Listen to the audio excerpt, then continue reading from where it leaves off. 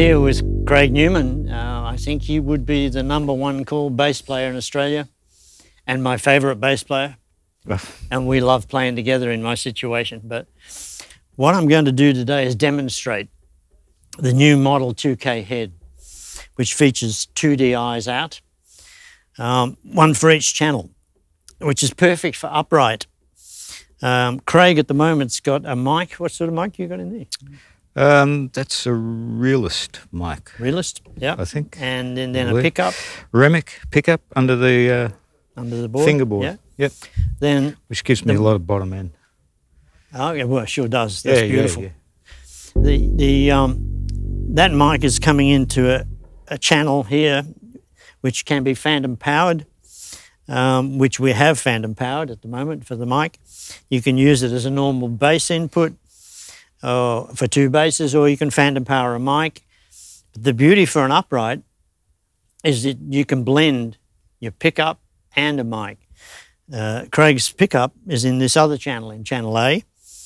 So at the moment he's got phantom powered into a mic. His EQ is, I've just got a little bit of bottom end boosted, a little bit of mids taken out, and I boosted the treble. And it's coming out of both those 210s. I can pan, you can use one 210, you can pan from left to the right to use either of the boxes, or have both. Now the other channel, it's got a separate volume on it. So you can blend the volume of that channel against this, which is a master volume, for both channels. So I'll get Craig to play a little bit, and I'll bring in the other channel.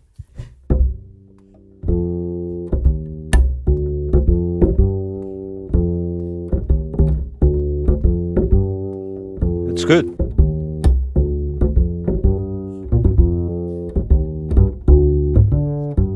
So you can see it's given it more attack and a bit more presence. That's for someone that wants to blend both channels. This came from Scott Colley idea when he was out here. He was playing with John Schofield.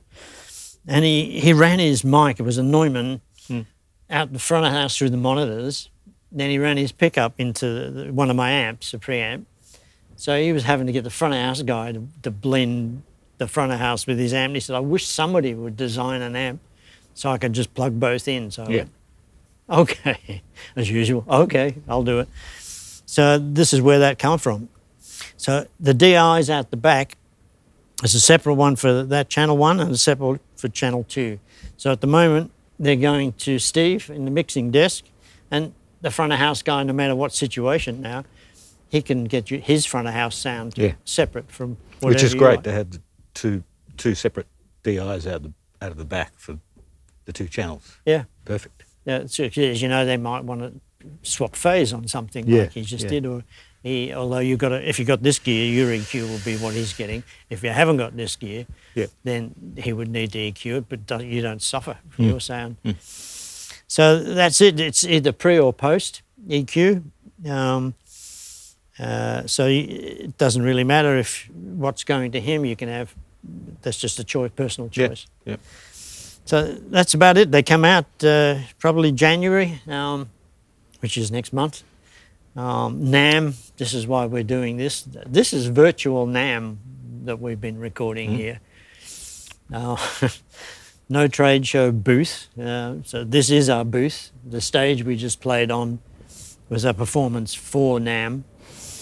So that's the only thing new I've got coming out with the Wayne Jones amps and audio. The rest are the same, the passive cabinets and the powered ones, etc. So keep your eye out for that. The prototype, well, I did 2 prototypes, and it was someone you knew in Belgium. Yeah. You rang me up about, which I was already talking to him via another guy. That's gone. So he's loving it. Great. So there you go. Maybe Craig will play us out. So, I'll turn your mic just solely on. Yeah.